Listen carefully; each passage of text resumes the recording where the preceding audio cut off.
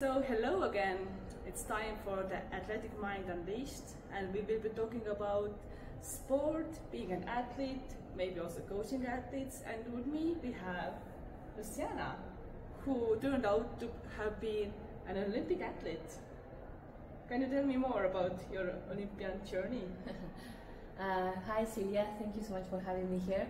I've been playing sport my whole life, and I managed to get to the Olympiade, Wow. which are the Olympics for students under 28 in 2017. Giving away my age here. Oh. Yeah, it's been an amazing journey. I play quite a few sports, always team sports. I went to the Olympiade with volleyball. And after that I went into corporate, but after that I decided to pursue beach volleyball. Oh. And I also managed to get into the Grand Slams, so I also did the world tour. It was quite fun. Yeah, I'm still playing, still training, just not on tour anymore. So how did you get into it? Like, anyway, you said you have been doing sport like your whole life, so it was like a natural direction for you. I would say so. I think I have a lot of energy, and I needed to release it, to use it, make use of it. So I've always been an active person, and I think it started from there, and also very social, always wanted to do something, and I started playing tennis.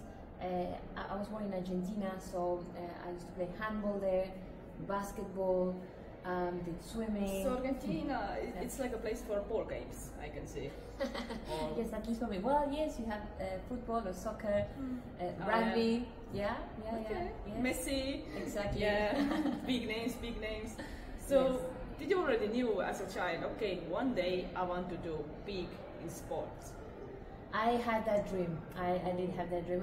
Actually, in fact, I wanted to go to Rio 2016, to the Olympics, to the Senior Olympics with beach volleyball. I did play in the Grand Slams, but I didn't qualify for that. I went to watch, and I was so happy about it. Yes, I'm really happy with the journey. So you have actually seen the Olympic Games. Yes, So, I experienced those. Oh, yeah, and you're like, oh, yes. Yeah. So I imagine it was amazing.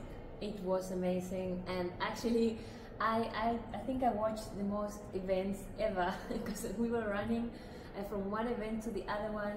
The beach volleyball events, I watched most of them. They went up to midnight. Yeah, starting early in the morning, 6 a.m. Actually, we would start 6 a.m., train, then go to the athletics, then come back to the beach to the volleyball, and in between the rest.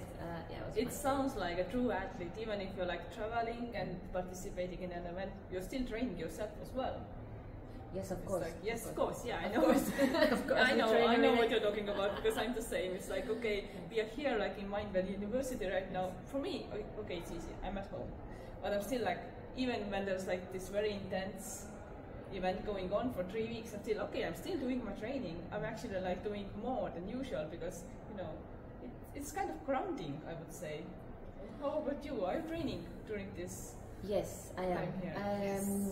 I keep my routines as close as possible. Of course, we adapt, but the morning routines, breathing, meditation, then movement. And movement can change, can be a long walk, a hike, or qigong. That's what I love doing. And then of course I do my 10x sessions, which is strength training. Yes, and then walk again in the evening, especially here we are in Estonia.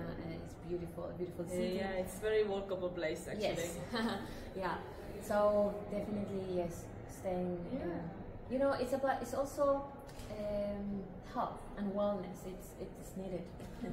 Yeah, I think it's like, especially when it's like busy times, this is the time where the routine is most needed. I think many people, they are like, they get into this mindset, okay, now I'm busy, I can't eat healthy, I can't train, I can't move, but actually this is the time when you sort of like do it the most, because this keeps you like grounded, and this keeps you like coming back to your center, and it's like, you don't let yourself go, you just vibe with this new routine, and you still find ways to be active actually. And this is actually what you're doing. So I'm like, yes, that's my girl. Yes, exactly. And you also said that right now, like your routine also has like breathing and meditation.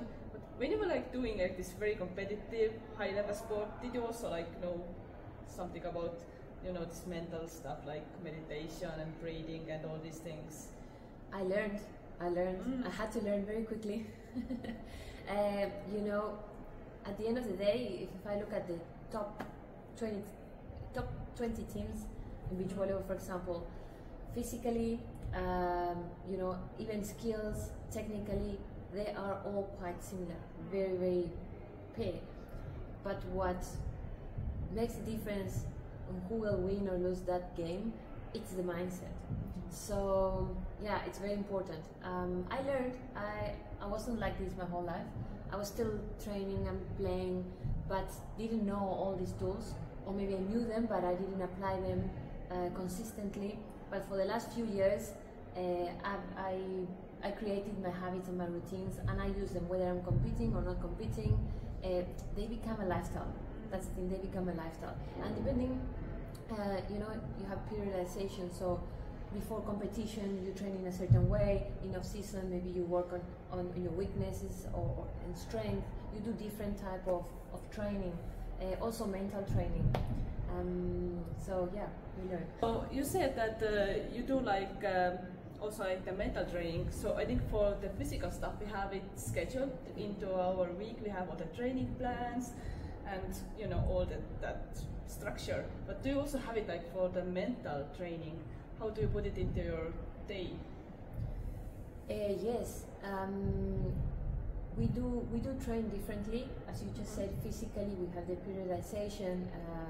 You will do off season. You will do more strength training in a different way to build up for the season. The season you have to be more agile. Obviously, depends on your sport. But with mental training as well, because you have to prepare for a certain competition, for a certain time of the year, a season, and we evolve and we want to deal mentally with whatever is a top priority for each player. So yes, we plan it, and we have a sports psychologist, and we tackle whatever it needs to be tackled at that point in time. Is it like on the team level, or do you also have like individual sessions? Both. Both. Okay. Both, yeah. So it's like part of your everyday, actually. Yes, but then as I was saying, this becomes wellness becomes a lifestyle. Whether you're competing or not competing, it's part of who I am now. So I do meditations every day, and I just change the type of meditations according to the needs. Oh yeah, it's like I think the most important thing is to be like able to adjust, because it's like they say also like in meditation, it's not about staying in this moment and not thinking about anything. It's about coming back. When your mind wanders, you come back. Yes. And that's the most important thing that we have to learn. And I think it's the same with any kind of training and any kind of lifestyle habits. So yeah, you're still training, you're still active, and it's very cool. It's like, I think you're like me, it's like, it's so big part of your identity. You don't even have to think if I want or how do I go, and you don't need to find the motivations, just go, right? Yes, there's this drive inside me, and if it's not this type of movement, it's the other movement. Look, life is movement. No movement, no life. So you get stuck. Yeah. And where are you located, like right now? Like you're based in South Africa? Yes, I live in Cape Town, South Africa right now. So how is it training like around there? I have heard stories about South Africa that it's maybe not the best idea to go to all kinds of places and all streets, and like how do you feel like moving around outdoors, for example? Yes. Look, I believe that anywhere in the world you just need to know where to go to feel safe. Different areas are different neighborhoods, but I feel very safe. Look after myself. I go and we train at the beach, and we walk during the day, and as I said, in certain areas. So I feel great. Cape Town is an amazing city. We have the sea and the mountain right And you have everything. We got everything. Yeah, we're very blessed. So very happy. Yeah, and how is like the training culture in South Africa in general? Do people like to work out and train? Well, I was speaking about Cape Town. Cape Town is a very health conscious city, and I was very surprised about this because wherever you go, you have a choice to get some like freshly squeezed juice, your green smoothie, your healthy option. If you're vegan, you have really a lot of options. It's very easy to stay healthy in that sense, and you have a lot of organic, like really pure food, which is great. So yeah, I would say the lifestyle and the mentality there is a little bit different from, for example, Johannesburg or Pretoria. If I compare it to, because I also lived in Pretoria and worked in Johannesburg before. So actually this location where you are, it's supporting your lifestyle? I believe so, yes. That's so good. And the weather too. It's warm all the time? Most of the time, yes, most of the time I would say. We've got also strong winds and a little bit of rain here and there, but yeah. Okay, to get some kind of idea, like what the food is like in South Africa, what's like a usual day of eating? What kind of products and food you choose? Like what's available there? I can't even imagine if it's like different or not. Well, honestly, you can get anything you want, like from around the world, and very good quality food. I think Cape Town has 1 or 2 restaurants at least that you can go a different restaurant every single day of the year, because there's so many, there's so much variety. More the typical food in South Africa, meat, brine is quite a big thing, and I love eating meat as well. And from Argentina, yes, exactly. the most famous meat restaurants in Estonia, they're called Argentina. So still need to go and check it out, but yes. So I really would say there's a lot of variety. There's something for everyone. And yeah, that's good. Yeah, and you're also now guiding other people on the journey to health and fitness. How did you get into this? Actually, I always remember a conversation that I had with one friend. We were sitting at the balcony in Barcelona, and we were talking, and she said, "You gotta be a coach." It's like, okay. And now I'm a coach. I'm a wellness coach, a holistic coach, because I believe that health is our greatest wealth, and it's the foundation for whatever we want to do. Whether we want to be business leaders, we want to have great relationships, we want to be nomads and travel the world. We need health to be able to do all these things, right? Play sports, So I really enjoy sharing the knowledge that I gain and sharing the tools. Basically, this is what I like to do: share tools that I learn, and then if they serve you, take them. If they don't serve you, discard them. That's all good. But learn, be curious, apply them, look after yourself. Because if we all look after ourselves and do the maintenance, and I'm talking daily maintenance, it's like we were speaking about the meditation or whatever or the training, no matter where you are, everyone will be able to be themselves and be able to do what they want to do and live on purpose. That's what I normally say. So yeah, I love it, and I think it was also in a way organic and natural. Now I'm also speaking. Thank you for having me here. I just gave a talk at Mindvalley University yesterday. I totally enjoyed it, and it was about emotions, how emotions manifest in the body, and then teaching some tools to release the emotions, different things. And I've got mental tools, physical tools, like journaling, there are many ways of doing it. And I really, really enjoy it, and I enjoy seeing the transformation in people's life when they start changing the habits, because when we change the habits towards things that supports our body, supports our well-being, and supports what we want to do in life, then we are all more joyful and in general, and the world is a better place actually. Yes. As a result. And it's like I heard a lot you were saying a lot about, you know, teaching and sharing the tools. It's like you're actually giving people the methods and the tools, and they are actually responsible for what they do with this. It's like you're not pushing anybody into transformation. If they want it, they just take it and do it. Correct. Yes, exactly. We just share, we can inspire, and yeah, and you were saying as a fitness, I'm also a fitness, I would call myself a health coach, but we do focus on strength training because we know how important strength training and building muscle is for even for like diabetes, for this type of cardiovascular diseases, just to prevent these things. So it's more preventative. Yeah, it's like, I think you also said that you're not a big fan of gym, but you do know like how important it is to do like some strength training, and you're also teaching other people to do it, you know, through the 10X program mostly that we both like studied and that we both like also teach. So, and I think it's like, so 10X is only like 10 minutes, right? Kind of. 9.5 for me. Yes.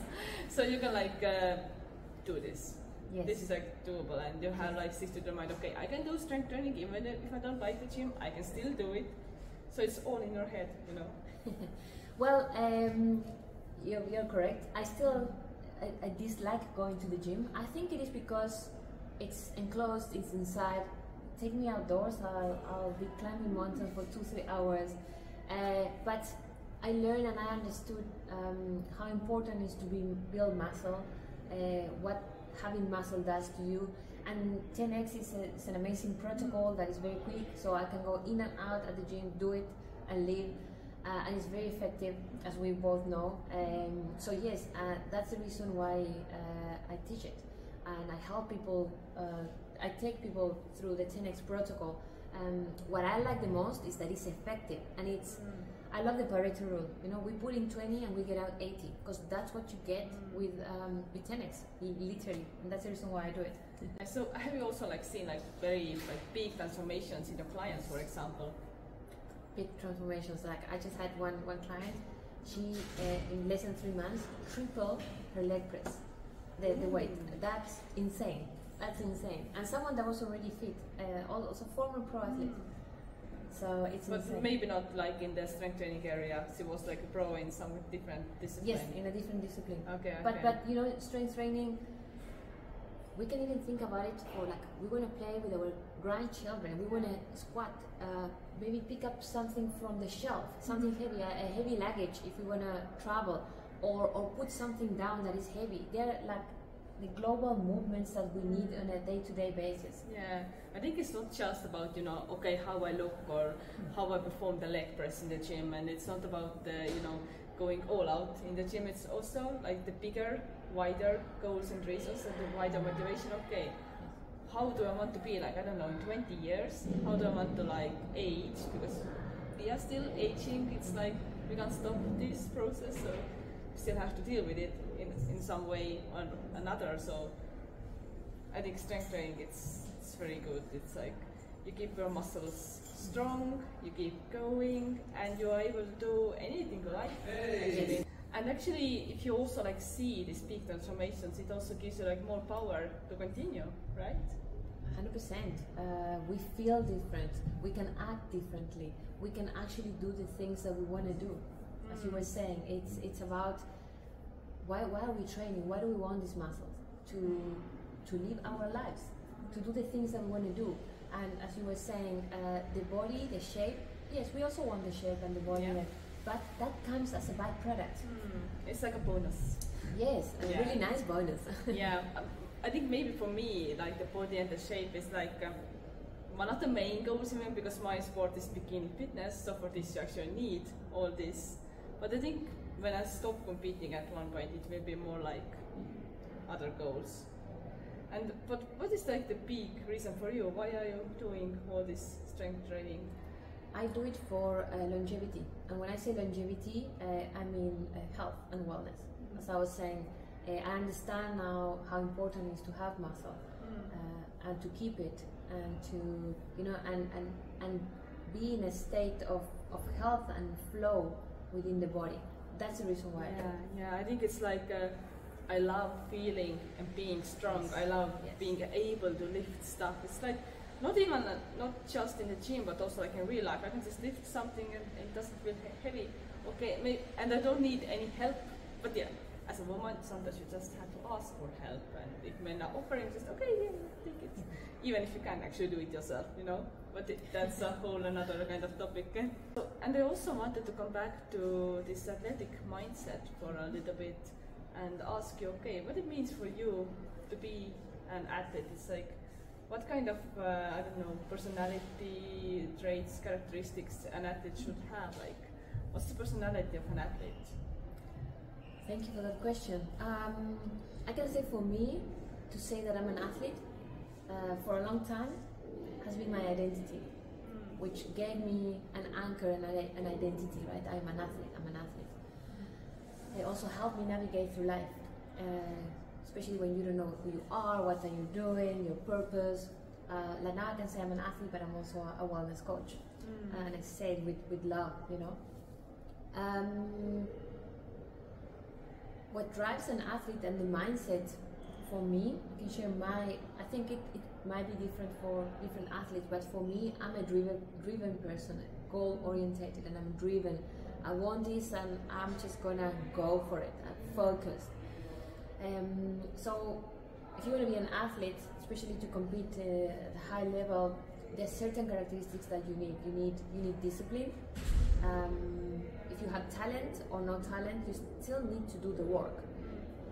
I like to use smart work, a lot of smart work. Instead of saying hard work that we normally say, because I like this effectiveness as well, like the Pareto rule, 20-80 is like 10x. 10x is perfect for this because we know now that we don't need to be hours and hours at the gym to get a result. And rest is as important as training, maybe even most of it. So it's all about balance. If I have to say something, it's the focus, the drive, but also balance. Balance in the mental, the physical, the spiritual, and the emotional state. Emotional state is very important. So it's about dealing with all these aspects and bringing tools that works for each individual, and then apply them. Implementation is paramount. Yeah, so it's not only theoretical, it's also like, you know, practical stuff. Yes. And personalized tools for every person. Actually, it's not that one tool fits everybody. It's like, okay, you have to pick the tool that works for you actually. Yes. And I love this point about efficiency and working smart. And also, you also mentioned rest. And I think many athletes or many driven people, me included, have trouble with, you know, getting rest or like allowing themselves to have a rest. So I didn't hear the last question. I think I was just saying that as an athlete and a driven person, it's sometimes very hard to give the permission to take a rest. And rest, yes, because you want to train more and do more. I do believe in balance, so rest is as important as nutrition as well, and training skills, training strength, mental strength, and mental training. Yeah, it's the holistic point of view. Yeah, and with this, I think it's time for us to take a rest. But before we finish, can you just tell any listeners like where to find you if they want to, I don't know, see your journey or work with you, or for example, like where are you on the internet? Yeah, thank you, Celia.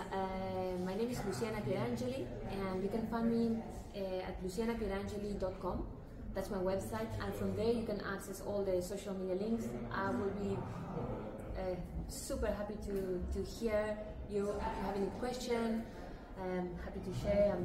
Instagram is Luciana Pierangeli 8, but I think you can get Amazon and YouTube. Also, just my name and my surname. People can find it. And you're everywhere.